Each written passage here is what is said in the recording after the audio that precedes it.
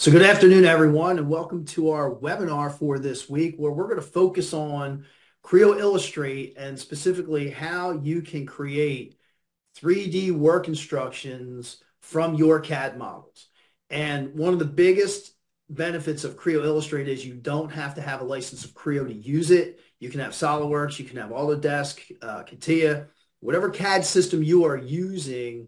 Creo Illustrate will take those CAD documents and be able to convert those into um, work instructions, service instructions, anything else that you need in a 3D format to help, whether it's your staff, service staff in the field, your manufacturing staff, to be able to understand what the directions are and what they need to do. So without further ado, Paul Dye, who is a solutions consultant and applications engineer with PTC's Virtual Center of Excellence, is going to take us through this overview and demo.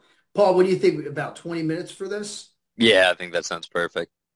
Okay, cool. If you have any questions, put them in the Q&A section. And Paul, we can see your screen. Take it away, my friend. Awesome. So happy to be on. Of course, my name is Paul Dye, solutions consultant here with PTC. And yeah, we're going to go through and talk a little bit around Creo Illustrate today. It's definitely different than I'd say a lot of the extensions that we'll go through and show around Creo Parametric. It's a little bit more focused on a non-CAD user to be able to utilize. A lot of the extensions that you see in something like Creo Parametric are definitely for your designers and engineers, but this is a little bit more broad scoping as it relates to the people that are creating that service documentation. So someone that might not be using Creo Parametric at all actually might get a lot of good use out of this. So I'll go through and explain a little bit more into exactly what we're doing in Creo Illustrate, what it looks like to work from within Creo Illustrate, a couple different examples, and like Rob mentioned, if you have any questions throughout, feel free to drop those in the Q&A, and we'll touch on them as we go along. So let's go ahead and jump into it. And first thing I always like to do is go through the different challenges that we really look to address with the specific tool that we're working with here. So to start, just technical illustrations in general are extremely important for communicating information about your products, your parts, your services. Essentially, throughout your organization, you need clear documentation. And oftentimes you need it in different styles, different formats. And one of the big problems is that you may have seen it's a very slow and tedious process typically to manually create these types of illustrations. And with that process being slow, it's rare that you're ever working with the most up-to-date information in those manuals. And sometimes you have companies have a lot of these rich and accurate CAD models, which is great. It's a lot of great information to use. The problem typically is the illustrators that are creating documentation oftentimes either don't know or simply don't work with computer-aided design or CAD. Or even if they do work with CAD, oftentimes you don't have the tools that the illustrator really need to do that type of work. What a lot of times we see that leading to is you have your engineers or your designers, they're the ones that are actually creating the technical publication content. And that's not really what you want to be doing here. We're really using the wrong tool to do that. The designers should be designing their parts over in CAD, not billing out the illustrations to be used in a manual. And it tends to be a pretty serial process where you can't even start into the illustration process until the design process is complete. So all that time that could be spent working on the illustrations and documentation, we're just waiting around.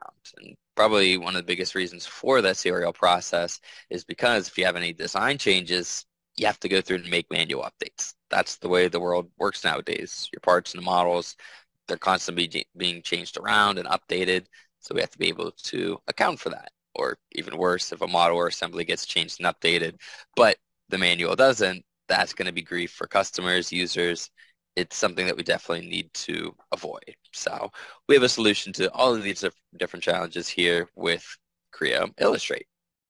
Now, the Creo Illustrate is an application that's designed to create detailed illustrations directly from your 3D CAD data. So I'm going to be using all that CAD data, but I'm not going to have to work with the actual CAD data itself. And they're actually making these changes. And Illustrate is, again, really built out for a non-CAD user to be able to utilize. It's an illustration tool built to give the illustrator the tools that they really need and they really care about. And one thing that Rob mentioned, and it's very true, is that Illustrate doesn't really care where the CAD data came from. It could be from Creo, but it could also be a product view file, a step file, third-party CAD. Doesn't matter. We just go ahead and take it, bring it in graphically, and allow me, the illustrator, to do illustrations on it. And the result that you're going to get from working in Creo Illustrate is rich 2D and 3D technical illustrations. And with that, it's not all just lines and arcs. You can actually import things like the full bill of material structure, full control over the graphics.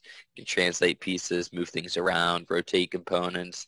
It's very easy to control that from the bill of materials, and also very easy to go through and build out things like callouts, something that I could manually define, or I could even have the system build them out for us. So it knows where all those components, the subassemblies, where all those are located, so it's very quick and easy to get those exploded views built out associated with all those different callouts too. From here, we have an extended library for your different symbols or graphics, things such as hands or tools or arrows that you might want to utilize. It's a lot that we have out of the box there, but it's also completely extendable. So if there's any symbols or graphics that your team would like to use, feel free to add those in as well. So very easy to go through and work with those. Also a complete set of extensive graphical techniques for building out each of the steps for things like your figures, your different animations, things such as thick or thin lines for changing how certain parts of the model are rendered. You can do that, right? It's really extendable in that sense. You can do different cross-section views. These are all things that are going to be important for the illustrator. A CAD designer might not care about things like thick and thin lines, but if you're going to go through and build these out to be put on paper or manual or PDF, let's go ahead and give you the ability to create what's going to look best there. And I'll go through and show what these different things look like. You also have the idea of working with animations. You can do a whole assortment of different animation steps to display a process. So you can have an assembly and show how everything goes together, maybe how it gets taken apart.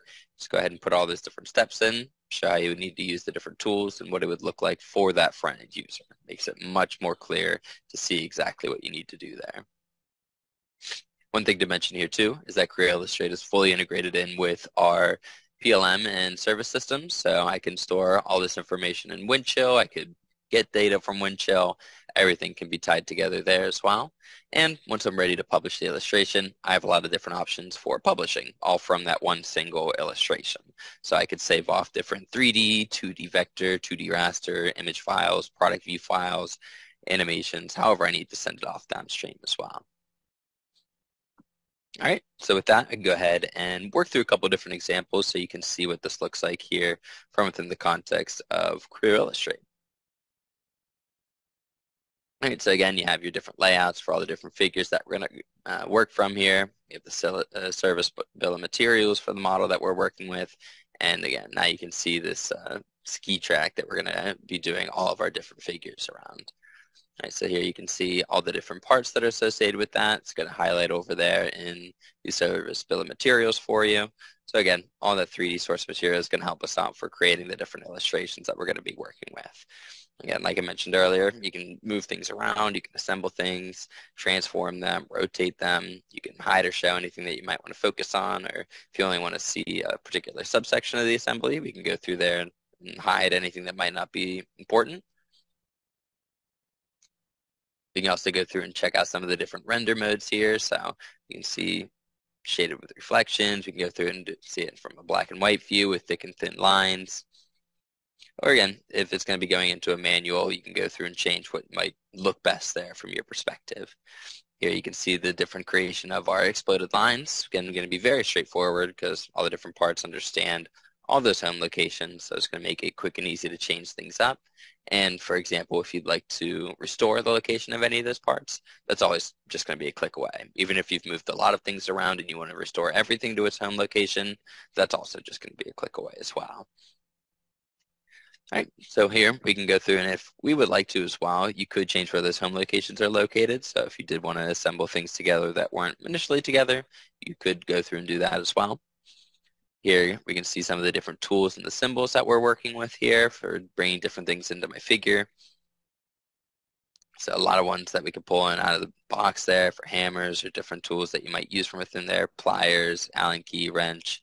Also our different signs that we could pull in. So for example here, if there's a potential fire hazard at a particular step from within that assembly or disassembly, definitely want to be aware of that. You can see that there. All right, again, quick look here at the source material. So you can see all those different links, for example, there, some of the different figures that we're working with. All right, and there you're always able to reference back in with any of those figures. So just take a quick scroll through here so you can see some of that information.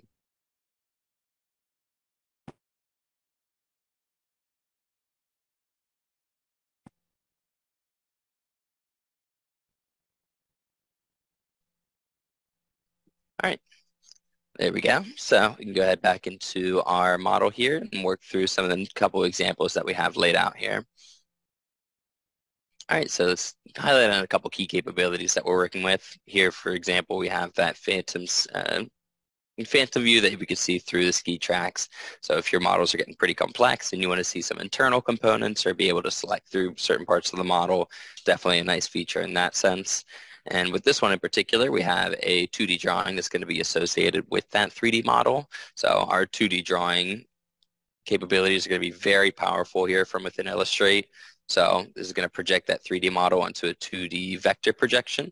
In this case, I have some of the hidden lines removed, so it makes it very nice for me to work with the model, change things around, clean things up, delete things that I don't like, or add things in as I see fit. And one of the really good things here is that, again, we have that link back to the 3D parent. So if we go through and do any work here, we change things around, move one of these wheels out, or really any type of work that we're doing here, we're just going to go through and make some example changes of what you might be doing at a particular step. What you're going to see is over on the left-hand side, the 2D drawing is going to show that it's out of date. So again, we can just go ahead and re-render that here very quickly. It's going to update and show some of that change that was made there. So making sure that you have that associativity between the two is going to be very important in making sure that you're updating for any changes and you don't have any break in that link. So you can go ahead and keep moving on here to look at some of the different callouts. So this is, again, formatted for a particular page size. We have some different detailed views here that show some particular information into the model. And again, everything that we reference there is going to be cross-highlighted between the different views and the different detail views that you can see there up at the top. And some of the metadata that we're pulling from the model is also being displayed down there in the bottom right-hand corner. So you can see some of the different attributes that we could pull in from that source CAD. And again, a lot of different things that we could utilize there for the names, the values, the feature information. Could be things that were created over in your CAD environment. Could also be different attributes that were created over in Windchill as well. So any of that information we could go ahead and pull in and show there. So, and for example, here we have native name, part name, feature ID, all going to be associated for what we're looking at there. All right, next quick ability that we're going to take a look at is going to be our different animations and sequences. In general, this is going to really give us the ability to bring these models and assemblies to life. Sequences are very useful for breaking up those animations into step-by-step procedures that we can use in a number of different ways. So in this sequence here, what we have is our first step, and it's going to be highlighting and removing a nut and a washer. And then from there, the next. Awesome. So yeah, I'm just going to work through a couple of different animations here. And the sequence that you can see here has a couple of different warnings associated with that. And these steps could be used anywhere from a series of images over an instruction manual, all the way up to different augmented reality experiences that we support through Vuforia. A lot of different ways we could utilize this. So looking here, we have our step editor. This is where you can manage all the different steps from within the procedure, along with the different effects and the timing for each of those steps. So if we go ahead and work through some of these, you can see all the camera tracks that make up that animation. And you can see it flashes, it expands out, fades away. Same thing for steps 2 in that process. So if you change any of the steps there, our keyframe editor down there at the bottom is going to update and show the different effects that we're using. In that case, it means changing the color of the spring and having that caution sign appear. And we can work through an example and show what it looks like to create a step here. So what I want to do now is have that caution sign fade out, and we want to highlight on the next nut that needs to be removed. So these are very easy to access, all the different effects that you want to work with. You just select what you want right from the top, and Illustrate makes it very straightforward. And these animations are, again, bringing these models to life. It's not just going to be words or maybe a picture on a page. It's rich, meaningful content, leaves a lot less up to the imagination, and does a great job of showing each of those steps. Okay, last view that we have here on the left is more of a traditional exploded view, showing all the different parts here from within the subassembly. This is a bill of materials view. Illustrate has the capability of attaching our different annotations to each of those parts, so very useful for something like a parts catalog viewer, where you can select on a part and it's going to highlight right in that view as well. And along with that, Illustrate will build out a table of information that gives us that view in the illustration. All right, so that's a quick look at the different figures that we have in the project. And now I can go through and show some of the different options that you have whenever it's time to publish these illustrations to be used in whatever application that has been designed for. You can see Illustrate supports different three-dimensional outputs, two-dimensional vector outputs, 2D raster outputs, videos for the animations and the sequences. And whenever we publish out, we'll just simply select what figures that we want to send to which format. And for each of these, I could say whether I want a 3D PVC or a 2D vector or raster. And if you want to go even deeper here, you can see for each of these different publish options, you have complete control over how we're going to generate that file. Depending on the type of content that you work with there, you can change different things like the height, the width, aspect ratio, all things for an image, or a lot of more options there for a raster file.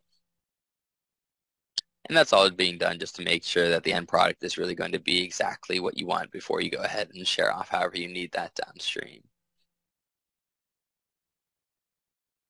Awesome. So just a quick look there at some different examples. Again, it's very broad in terms of the different use cases that we're able to support with Illustrate, but ultimately it's giving us a lot of value throughout that process. And it starts by having these illustrations linked back to that 3D source. Makes it much faster for me to begin, build out those illustrations, and even that much faster whenever it comes to making updates to the illustration whenever there's changes being made to the CAD files. And I can do that process completely independent from the original engineering resources as well. So even if I'm getting some files from Creo, others from third party, I can work completely in my own environment, and it's completely pain-free from my end. It's cutting back the amount of duplicate work that we have. You no longer need to build out a new illustration whenever a CAD designer goes through and makes a change. And it's going to allow me to maximize the use of our illustrations, whatever documentation that you're building out. Allow me to include more pictures, more detail, and at the same time, increase our accuracy. And from a business perspective, it's also giving us a lot of value, right? It's giving us accelerated time to market. You don't have to wait to ship a product because you're waiting on the service manual to be completed. None of that. You just have the illustrations and the documentation done much more concurrently, and it's going to make our customers and our users happy at the end of the day. There's nothing worse than having manuals or instructions that are incomplete or inaccurate or outdated. We want to make sure everything's accurate and graphically clear throughout that. Okay, that covers everything that I wanted to touch on today. Again, if there's any questions, feel free to drop those in. But with that, I can pass it back over to you, Rob. Well, thank you very much for a great job as always, despite the little Zoom hiccups. I mean, it happens from time to time. Kind of rare with our webinars that we do have some type of issue. Very rare, but hey, man, it's okay. Still got some great content and a great presentation, so thank you. I will have this webinar recording posted up tomorrow onto our YouTube page, and I'll send an email out to everybody who registered so that you can have access and watch this again at your leisure, and feel free to share it with anyone that you feel would benefit from this information. Next Thursday, we're going to have a webinar on sharing data and collaboration within the value chain during your product development process. So that is a product data management, product lifecycle management type of webinar regarding Windchill. So that will be next Thursday at noon. And I will be sending an invitation out to you this Friday also. So once again, if you have any questions or need any other information, want to see a more detailed demonstration on Creo Illustrate or demonstrations on anything Creo, Windchill, or anything PTC, you can just respond to the email invitations that I sent you, or you can contact us at info, I-N-F-O, at 3hti.com, or you can call us at 866-624-3HTI. Thanks, everyone. Have a great day and rest of your week, and we look forward to hosting you next week, too. Take care.